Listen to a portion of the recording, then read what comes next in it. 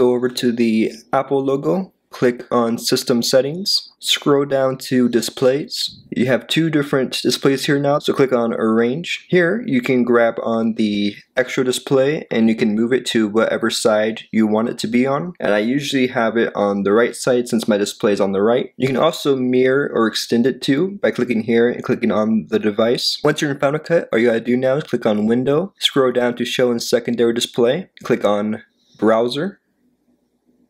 The browser is now on the second display.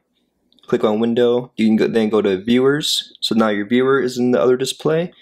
And then you can also do Timeline. So your timeline's in the other display. If you want to switch, you can click on Window and click Move to HP 27.